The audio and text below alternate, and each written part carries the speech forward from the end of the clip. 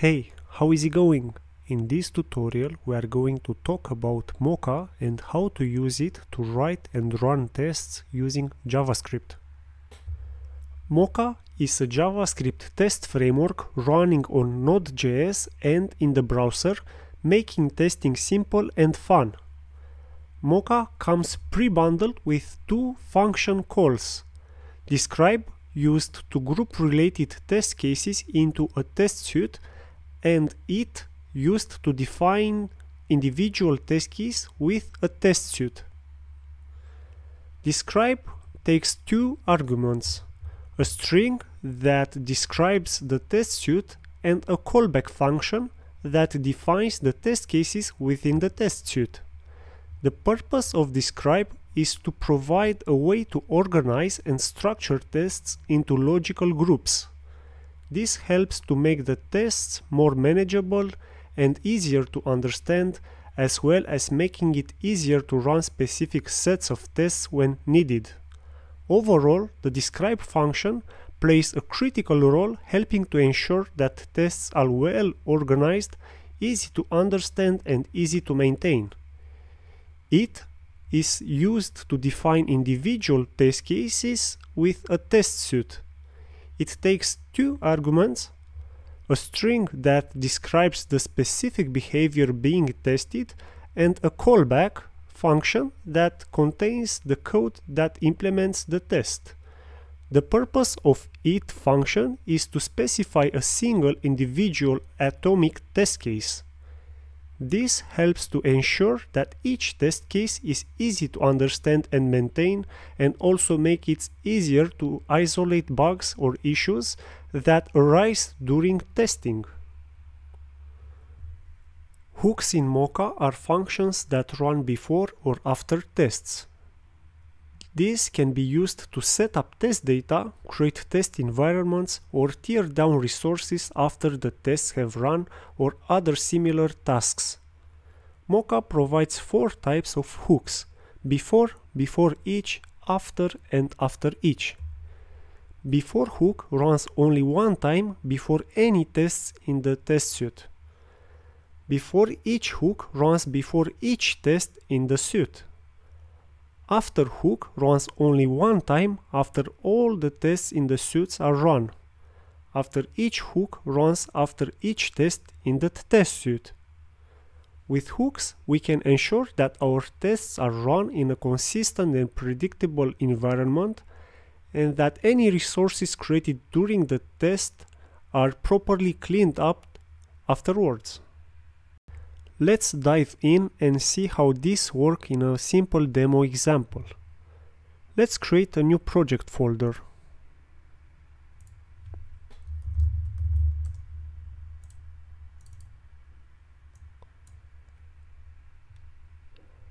Open a terminal.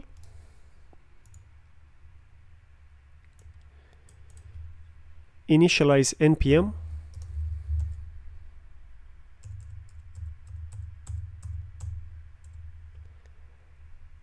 And install Mocha dependency.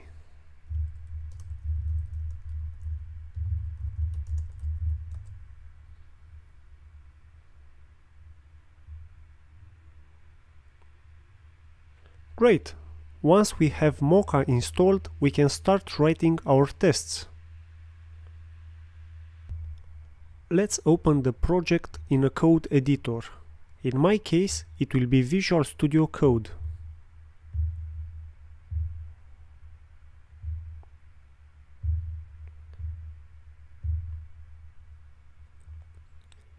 In the project folder, I will create a new file called test.js.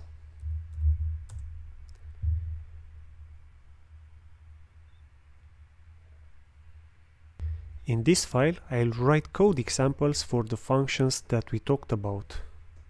Let's get it started with the describe function.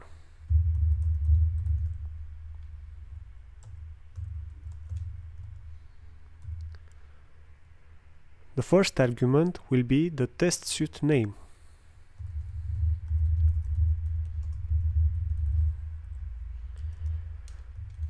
The second argument is a callback that will contain all the tests and hooks.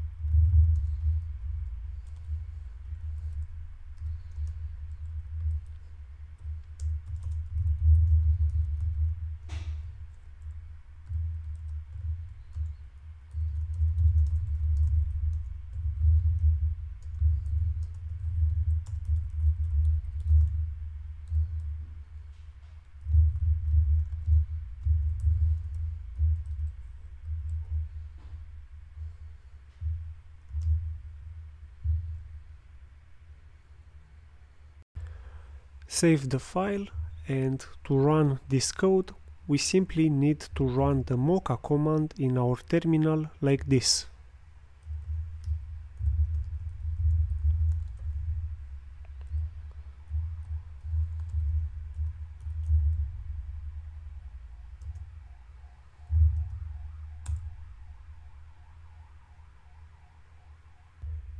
That's it. We've just written and run our first Mocha tests, and we can see the results and execution order in the terminal. This is just the tip of the iceberg because Mocha provides many more features and options for testing our code. I encourage you to explore the Mocha documentation to learn more. Thanks for watching this tutorial. I hope you found it helpful. If you have any questions or feedback, please leave a comment below. Don't forget to like and subscribe for more videos like this. Happy testing!